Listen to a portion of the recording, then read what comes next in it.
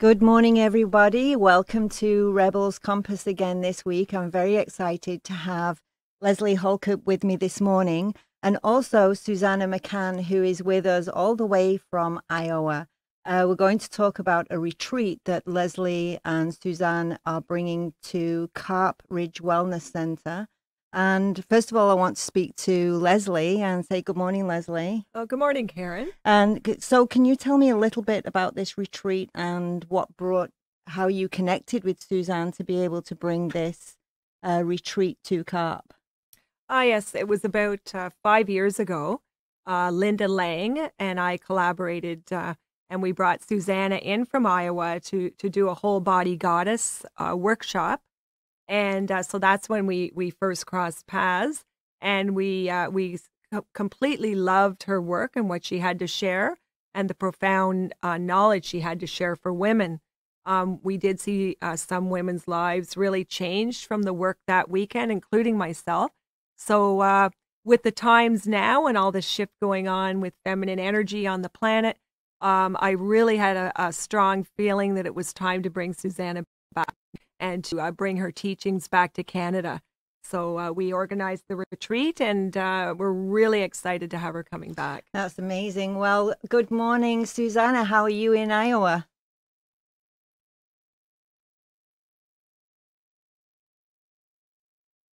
Yes, it's beautiful here too this morning. The snow is finally going. I hope so. So this workshop, this weekend retreat, this divine connection to the divine goddess and awakening to that feminine energy that for many of us we've suppressed for so long. Can you tell me a little bit about this workshop that you are offering and a little bit about your journey that you've been on?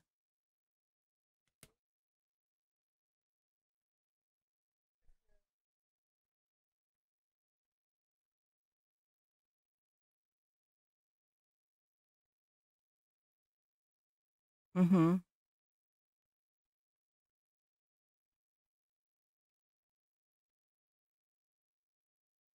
Yes.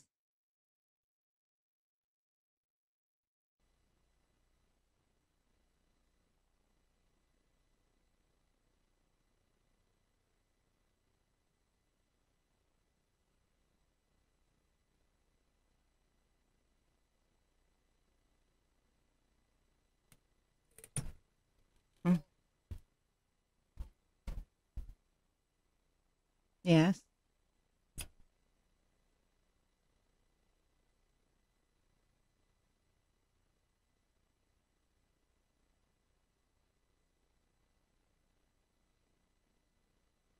Teaching meditation than I could as a clinical psychologist at that time.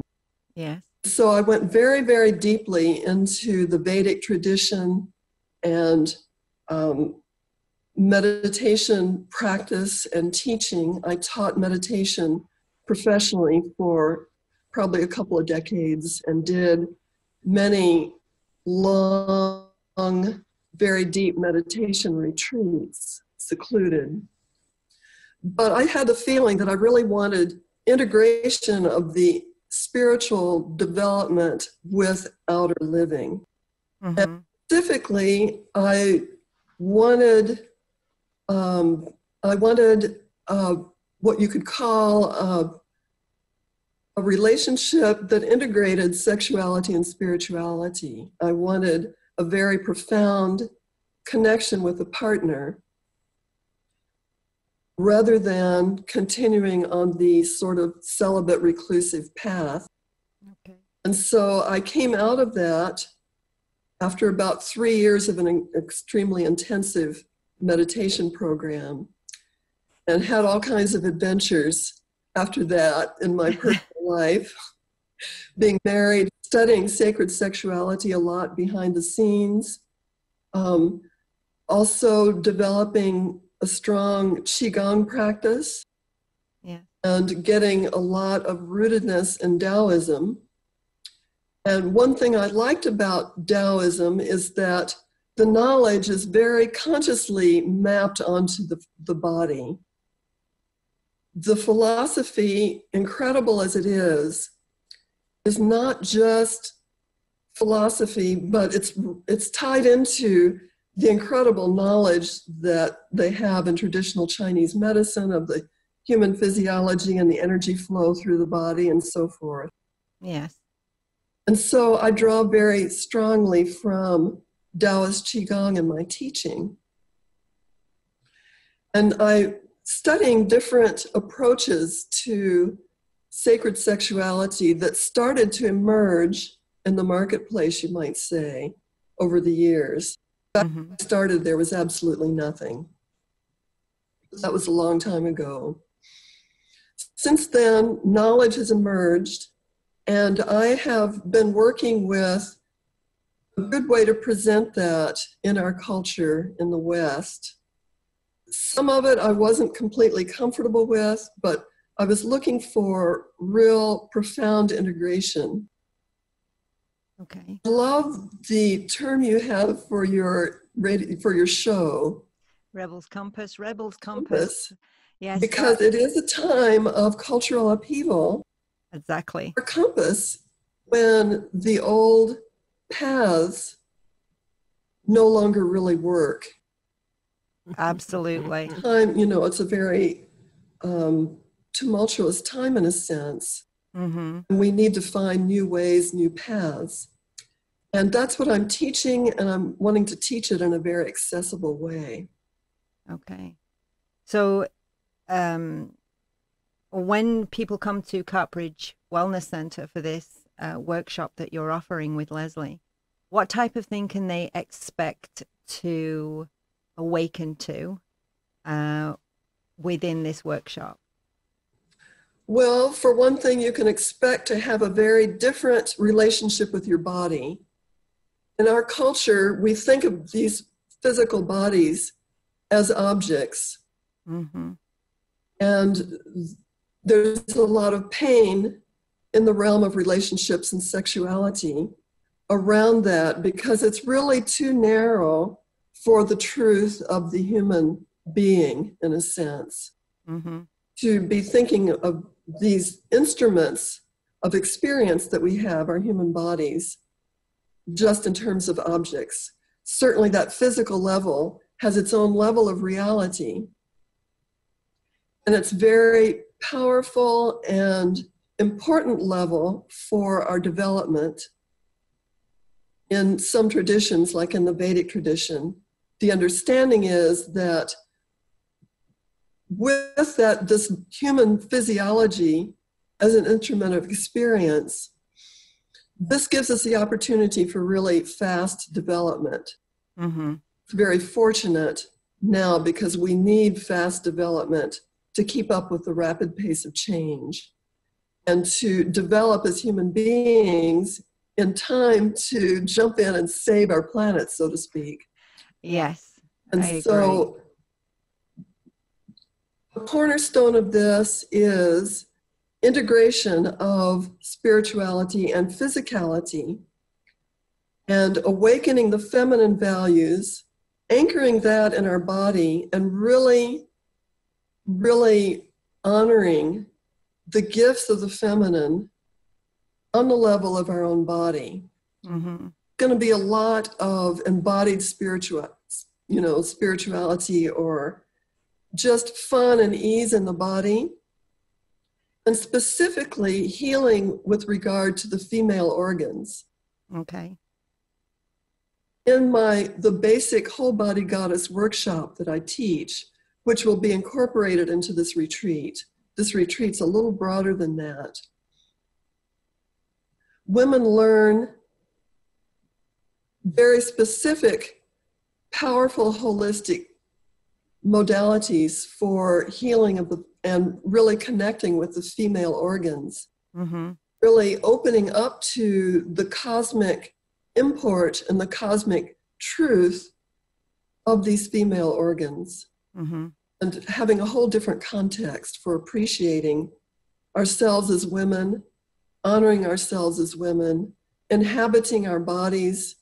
And that gives a lot of power a lot of self-authority, here I stand kind of thing. Mm-hmm. And when we're cut off from our bodies, as women in particular, well, really both sexes are taught to be somewhat, heady and out of the body. Yes. In this patriarchal system. Yeah.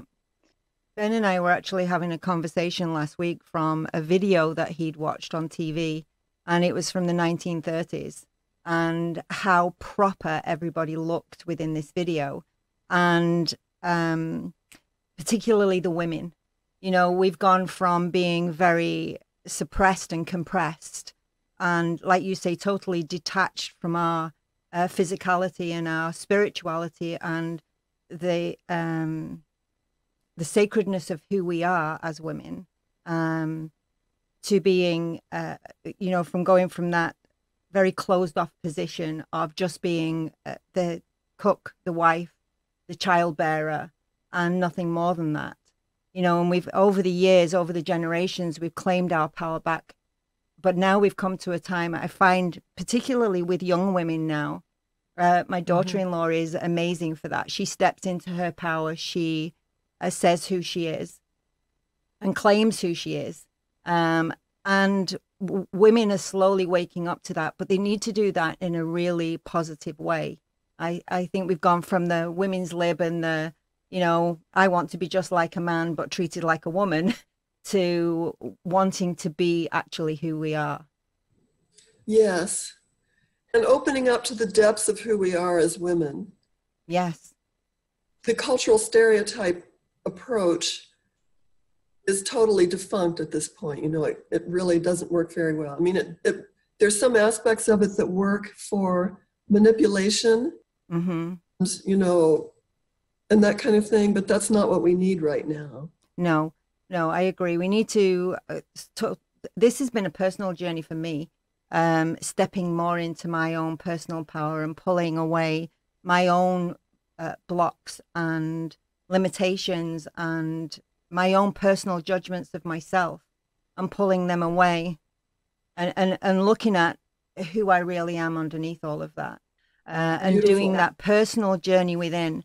And it's doing that personal journey within that awakens all of that. You can't do this journey outside of yourself looking to be fixed. It has to be something that you journey within yourself and bring out, not something out that you bring in. Beautiful, Karen. And I completely, we're totally in sync on that. I agree with you completely. Yeah. So for me, these workshops are absolutely needed right now.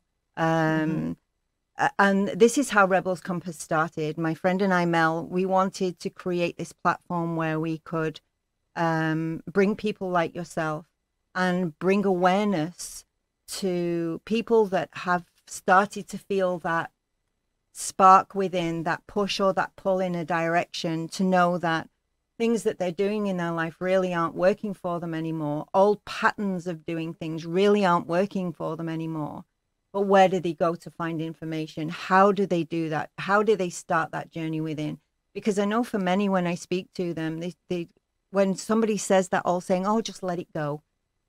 Some things you can't just let go. Something you have to do that journey within yourself to find out the cause of where it started, so that you can actually release it and empower yourself to let that go. Yes, very true.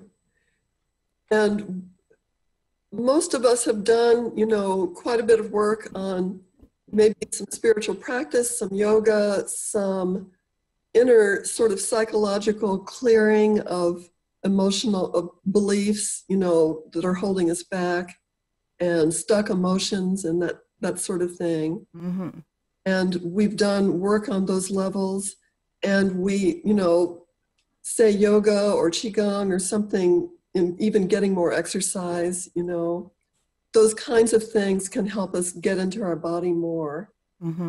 And this special attention to the female organs and integrating the wisdom and the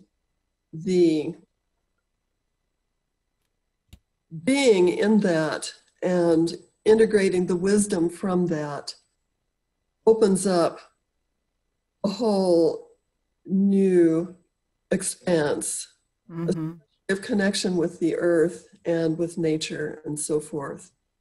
So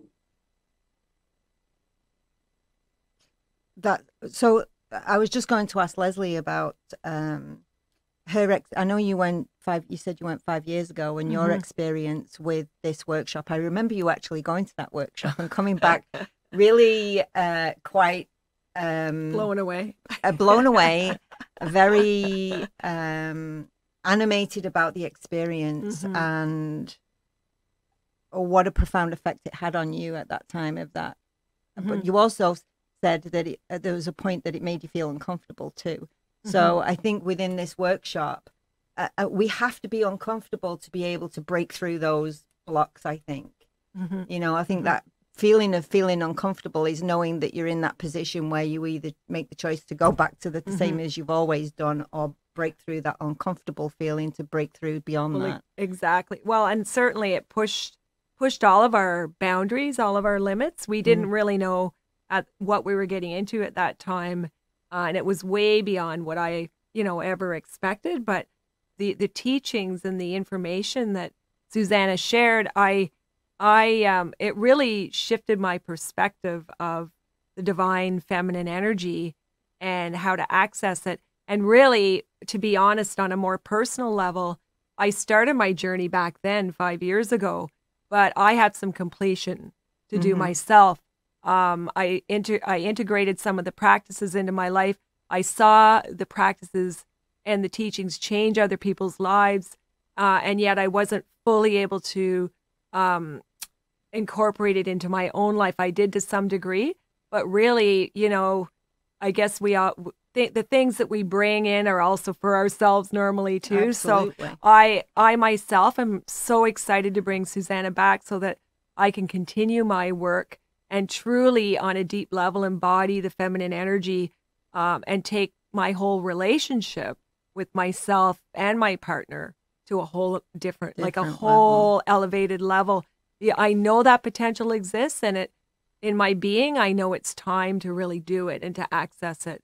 No more time for waiting and putting it off. It's time to truly embody it and to do it. So, and I maybe I'm feeling that other women maybe sitting in the same sort of a place, like, they don't know what to do. They don't know how to make change. They don't know how to really truly change those beliefs that have held us back as far as being women and what that really means in a relationship, what that means to ourselves. So, yeah, so that's really good. So, Suzanne, is there an age limit for this kind of workshop and the work that you do? Is there an age limit for it?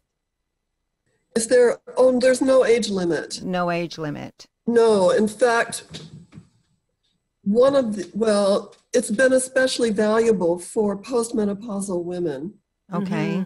On a physical level, a number of women have gotten some healing from things like vaginal atrophy or issues that might be interfering with their sex life. You can't say exactly what anybody's going to get. No. What the results exactly are going to be for anybody. But many postmenopausal women who've done my workshops have been able to shift on a physical level to rejuvenate some and restore their sex life and improve it. So that's one possible benefit that some women could get. Yeah. I really acknowledge and applaud Leslie is just on this, and she's such a champion for personal development, her own and other people. She shares this, she shares what she finds with other people. And I really appreciate her tenacity in this and bringing me back, because we in our culture don't have ways there's no cultural support for the kind of development that we as women need. There's very little cultural support for that. And it's very easy for women to attend a workshop and benefit from it. Some might incorporate some things, but one of the things that I'm doing now is providing more of a framework for ongoing support. Right. In that vein, the Friday night before the Saturday and Sunday retreat, I'm also doing a talk that's open to the public. Oh, that's fantastic. On sacred sexuality. And it's called Where Angels Fear to Tread. Good title. Well, you know, most of the people that are attracted to my work have quite a bit of background in spiritual development and personal growth and that kind of thing. And sort of the most challenging integration is integration of sexuality and embodiment. And so I'm giving sort of an introduction to sacred sexuality. And that's at a different location I think Leslie can give you. The Living Science Center in Stittsville. Right, Living Science Center in Stittsville. And for that, I'm especially inviting the women who are going to the retreat, especially if you have a partner, to bring that partner to the introductory meeting. Okay. That'll make it easier. The partner will know, you know, sort of what you're getting into and the basic approach of this. And, you know, I'm working quite a bit to make this very accessible. Where Angels Fear to Tread, that sort of acknowledges that, yes, we have taboos around this area. Be uncomfortable getting up to those places where we have blocks and so forth. I try to make this as gentle and accessible as possible. And I think that people come out of it being glad that they did what they did. This is definitely not, the approach I'm taking is not get in there and figure out how to have better orgasms. That's not the angle, you know. Yes. It's not like an orgy type thing or anything remotely in that direction. But it is very profound. It does engage the sexual energies to some degree. But, you know, sexuality is basically the life force. And when we cut that off, as many of the spiritual programs in the old religions have done, then we don't get rid of the problem by ignoring it. We don't integrate, you know, we don't get integrated by cutting it off. Comes a positive force when it's integrated with the totality of our human life, and where it is part of that shining of wholeness, holiness. That's why we call it sacred sexuality, because of the integration. Yeah. So I appreciate Leslie's, you know, honesty in you know, mentioning that, yes, there's some discomfort there. And we don't ask people to go beyond their comfort level. No. Be exploratory, but, you know, we aren't rushing in like fools. But we're human beings with human bodies. And so it's fine for us to go there. But it's true that we do want to we want to have conditions and safety and total respect, total honoring of where people are right now, and then gentle guidance into deeper explorations. And, you know, as Leslie said, you know, a lot of people have said they're very surprised at how impactful and how much this can actually open up for people.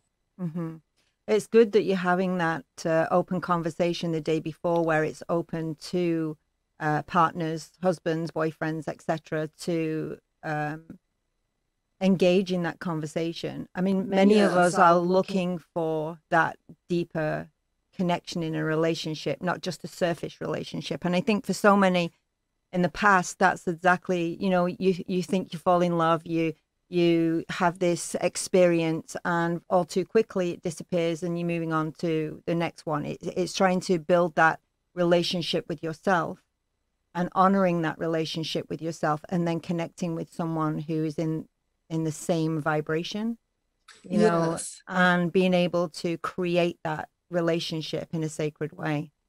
Right. And we've done a lot, you know, every human being has both a masculine and feminine side. Yes. And the women have had to be developing their masculine side more, which is a good thing, to be able to function in the world in a way that we can eventually turn to better balance for everybody. You know, Mm-hmm. women have had to take on a lot of masculine energy and possibly leave quite a bit of their feminine selves behind. Mm-hmm. So what we really need is both sexes being comfortable with both domains and in balance, and whatever's appropriate for the individual, the balance that's appropriate for the individual. But what's happened to some degree, you know, is that we've gotten to be, you know, two sort of quasi-androgynous people living in a good partnership. You know, some couples have sort of evolved to that point in a sense, but with each one maybe not as thoroughly, as deeply in touch with their own, with the polarity, the masculine and feminine polarity, Mm-hmm. can be reduced as both of members of the couple integrate the masculine and feminine within themselves. And so a very valuable and precious knowledge of deepening the appreciation of yourself and the other person, and also learning how the polarity, the sexual polarity works for dynamism Mm-hmm. in the relationship, so that it's not necessarily such a roommate type thing. Yes. Sexual polarity also remains strong. And so that's some of what we'll be going into to help the women who've been in the workshop integrate that back into their lives with their partners. Mm. In Sounds fact, like it's one going of to the be a things that powerful does weekend. strengthen, oh, sorry, go ahead. I said it sounds like it's going to be a very powerful weekend. Yeah, I think so. Really looking forward to it. Sorry, what was you going to say, Susanna? I was just going to say that one of the ways to strengthen polarity is for women to spend time together and for men to spend time together. Mm-hmm. Maybe, well, anyway, and so something like a retreat with women helps women really enliven the feminine pole of their lives, and will teach, you know, some about the inner marriage between the inner masculine and the inner feminine. And that provides a good template for when you get reunited with your partner. Mm-hmm. The masculine feminine polarity, only this time it's between the two people. That's very cool. I'm interested. I can't wait to find out what's happened. I'll have to get you back on after you've done the workshop, and you can tell us about the experience of the weekend at CARP, and get Leslie back on. And like I say, I remember from the last time how excited she was to do this workshop, Mm-hmm. and so. How can they get in touch with, so anybody that's interested in this workshop, anybody that's interested in connecting with that divine feminine and to do this workshop, how can they get in touch with you or Leslie to book into this space? And do you still have space available for this workshop? Yes, we do. We do still have space. Go to my website, which is radiantembodiedwoman.com. Okay, well, we'll post that underneath. Okay, you'll type that underneath. Yes, we'll post that underneath this recording. Right, and there's getting to the page for the retreat. you go to services and then claiming the power of your feminine embodiment. Mm-hmm. So you can put that there for people who see this. And you can register there. There's more information about it, and there's registration there. Okay. I have a question that I'm just going to throw out to you. I love all these workshops for women. I love, being able to awaken to the truth of who we are. We need workshops for men. We need these workshops for men so that they can connect to that and they can, because to me, it's great having this ability to awaken to this power within us. But men need to awaken to that power within themselves too, so that you have that complete relationship, if you like. Yes, I agree. And we can do a lot just within ourselves. Yes, we can. Yes. Yeah. However, I agree that it really helps if the men also have their own channel for development. Mm-hmm. And I've connected with a couple of different men who have done some teaching in this area for men. And in the follow-up program, I'm following the retreat for those who are interested. There will be an ongoing program for men if there are men who are interested. That's fantastic. Because like you said, right at the very, very, very beginning of this conversation, you were raised in a very strict religious background. And Yes. There's many, many, many of us that have been breaking through those blocks and boundaries and limitations for a long time, of things being taboo and things being a sin and things being, so it's breaking through all of that. So these Yes. workshops are amazing for that. Yes, absolutely. Yeah. So is there anything else you want to add, Leslie? And Yeah, just a couple things. I just wanted to add that at the workshop, Susanna just creates a beautiful, loving, very safe space with the participants and with the women that have come together of like heart and like mind to join together in this transformational process. So that the space, even though I had mentioned, yes, it's, it does push you into areas where you may not have gone before, and it can be a bit scary. I do have to say that the space that Susanna creates is so safe and so beautiful, and she's so respectful as a facilitator. mm-hmm. That's one thing. Another thing too, I did want to add to something she mentioned earlier. One of my good friends that came to the workshop that we did 5 years ago was able to do the practices that Susanna taught, and she was postmenopausal, as she mentioned, and was able to do the practices and turn around her relationship and her sex life with her husband by doing the daily practice. So, that's something that I think is just amazing, because, there's nothing out there for that sort of thing for these menopause, other than drug therapy or, hormonal treatments and so on, which not everybody can do or wants to do. Mm-hmm. So these are, ways we can learn to nurture ourselves and things we can do for ourselves on a daily basis as women, bringing life force and love and energy to the female part of the body. I haven't seen anybody teaching this and sharing this to this degree. It's amazing, and it just gives us a whole other way that we can heal and nurture ourselves. So that's just something I wanted to add. And I am so deeply honored that Susanna's coming back to be with us again at this women's weekend retreat at Echo Wellness outside Carp.